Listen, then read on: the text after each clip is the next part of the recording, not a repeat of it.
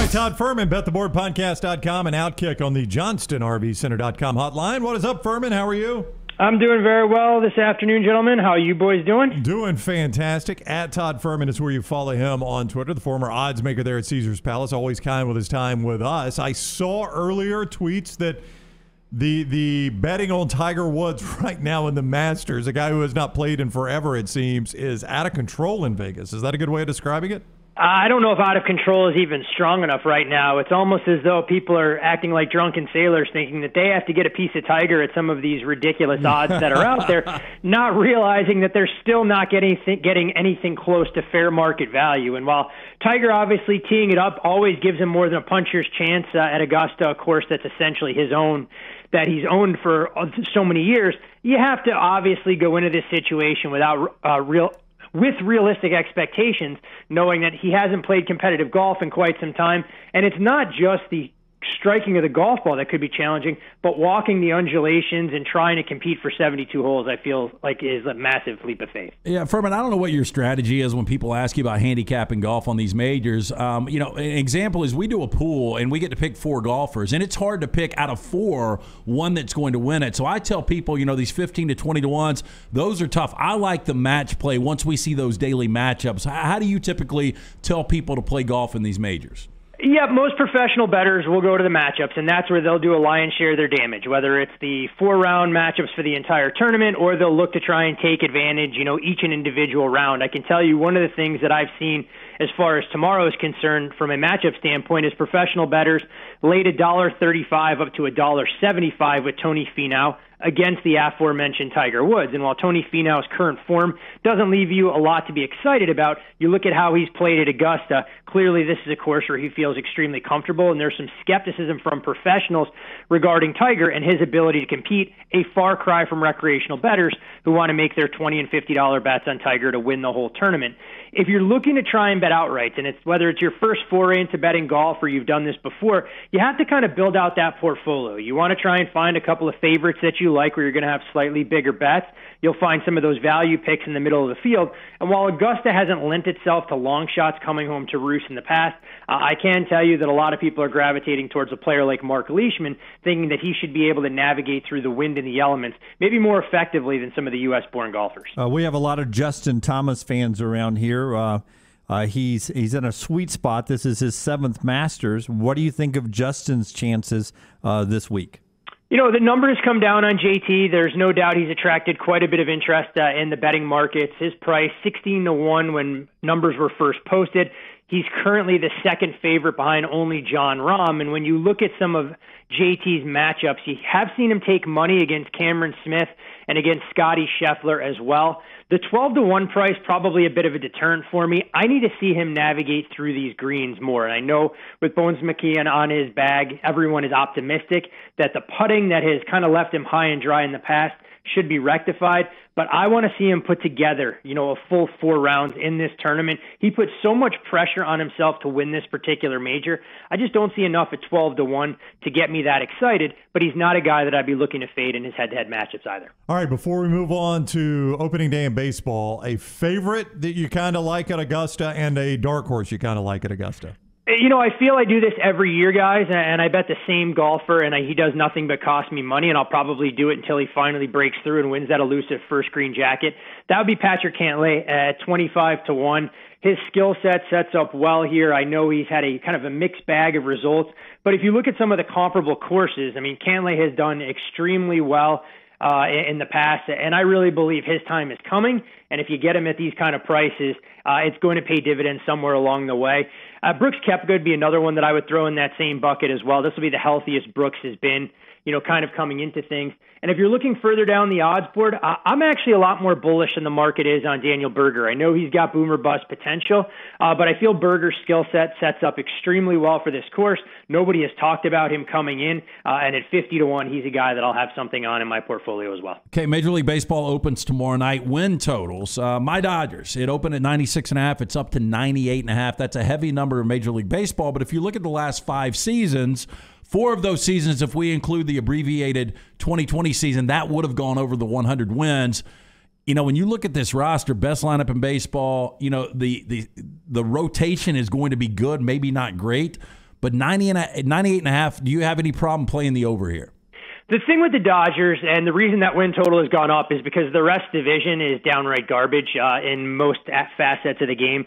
When you look at the San Diego Padres, this is a team I know that's done a little bit to bolster their rotation, but let's see if they can live up to expectations. The Rockies have done quite a bit to try and help with their bats. I actually like bringing Chris Bryant into that ballpark along with Randall Grichuk, but pitching-wise, they're going to struggle. The Diamondbacks will as well. When you talk about the Dodgers, LT, my biggest concern for this team is I don't like their bullpen nearly as much as some folks do. I think 1 through 3, if Clayton Kershaw stays healthy, they're going to be dynamic, and I really believe Julio Urias will continue to take the next step and is a little bit of a dark horse to win the Cy Young. But when you go out and acquire Craig Kimbrell, and he's the guy that you're trusting to pitch the 9th inning, I'm not sure how long that sticks. I ultimately believe Blake Treinen can take over in that role, but I wouldn't go under on the Dodgers. I just don't know if I want to go over a number that's a touch high. I watch a lot of American League Baseball because I'm a Tampa Bay Rays fan, and until Tampa Bay plays them, I forget sometimes there are franchises in Seattle, in Detroit, but everybody's telling me that those two franchises are on the upswing. Do you buy that the Mariners and Tigers may be having a sort of a bounce-back year this year? The Tigers are going to be a fun team to watch. They have an infusion of young talent that I think can pay dividends when you look at guys like Spencer Torkelson, who's going to make the big league roster. He'll hit at the bottom of the lineup. I'm not as big a fan of Javier Baez as a lot of people are. I mean, I think even in this modern-day game where you don't really care as much about strikeouts, he's a huge liability. Hitting in the middle of the lineup, Miguel Cabrera in the twilight of his career as well. And Austin Meadows, I think it's an interesting move acquiring him from the Rays, but I'm always concerned when Tampa is more than willing to part ways with a player, expecting that he's going to have, upside elsewhere. So with Detroit at 78.5, that's widely available. My lean would be under the total for the Tigers. I think this rotation is a little bit too young, and that's where there's some concerns in a Central Division that I think will actually be a little bit better than people believe. As far as the Mariners, this is a team that I find fascinating because they were extremely lucky last year. And when you look at their win-loss record and you dig into some of their metrics, it didn't suggest they should have won nearly as many games as they should have.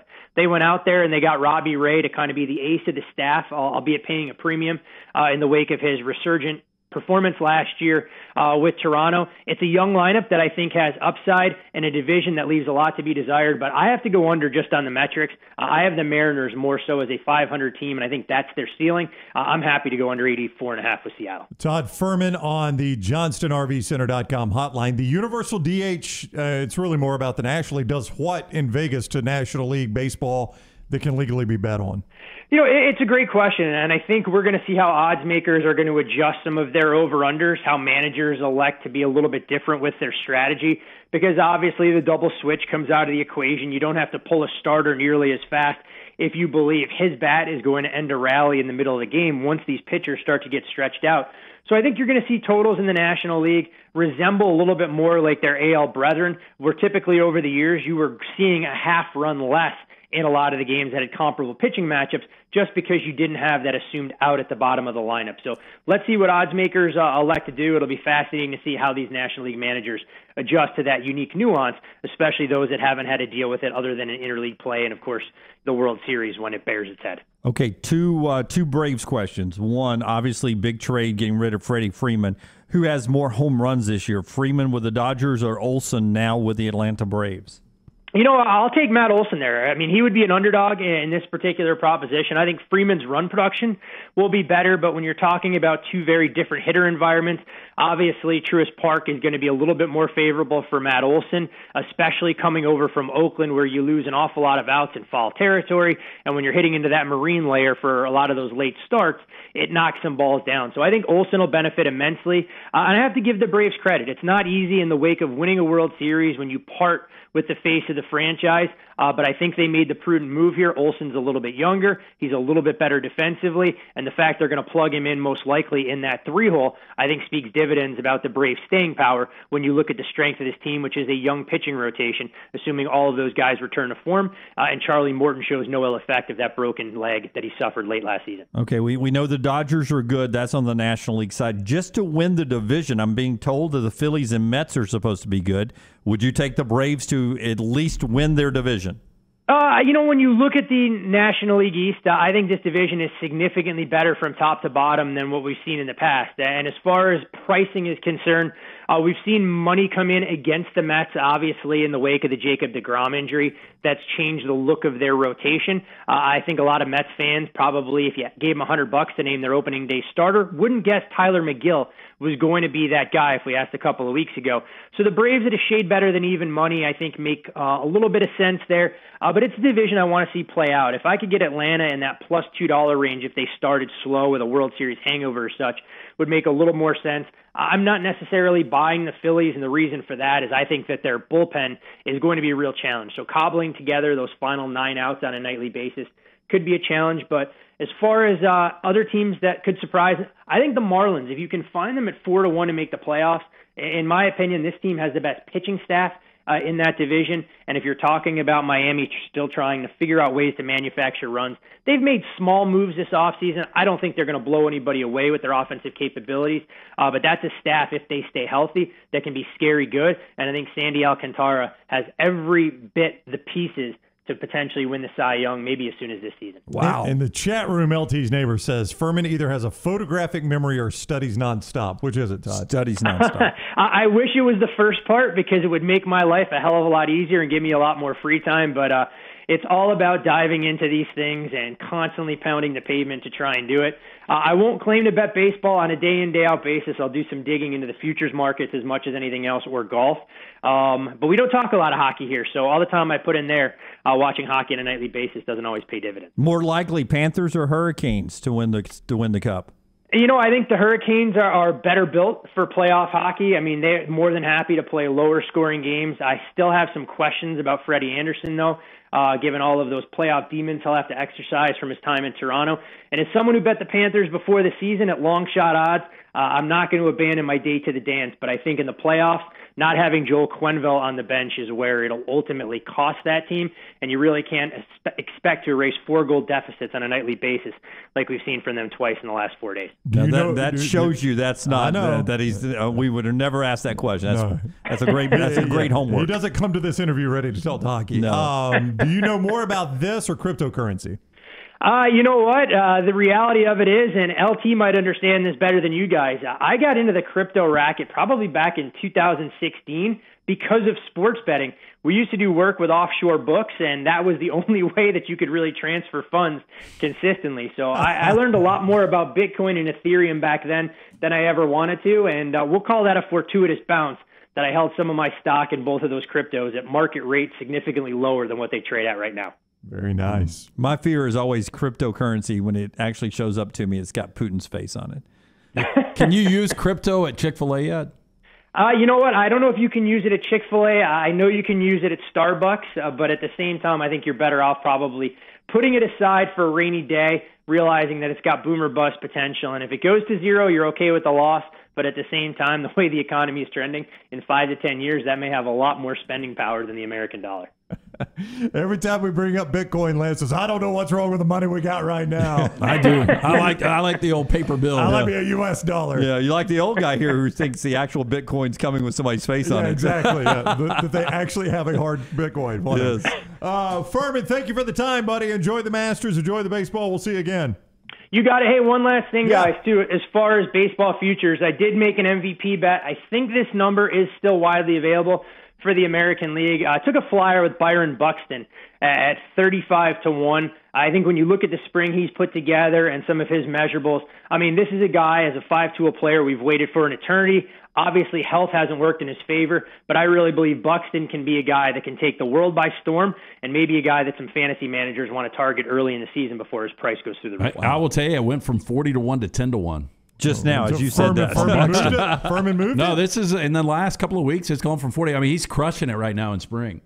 Yeah, that's the one thing. I mean, it's always tricky, LT, because obviously spring doesn't necessarily translate, but you look into what Buxton has done and you kind of extrapolate his numbers out. It's a little bit scary because he's found ways with soft tissue issues and a variety of other things. But if this guy plays 130 to 140 games, I really believe it could be between him and Shohei Ohtani for AL supremacy there this year. Wow. All right, there's a free play from Fuhrman. Thank you, Fuhrman. Have a great week. You got it, gentlemen. Best of luck with all your Masters picks and bets this weekend. Thanks, buddy. Take care. That is Todd Fuhrman with us on the JohnstonRVCenter.com hotline.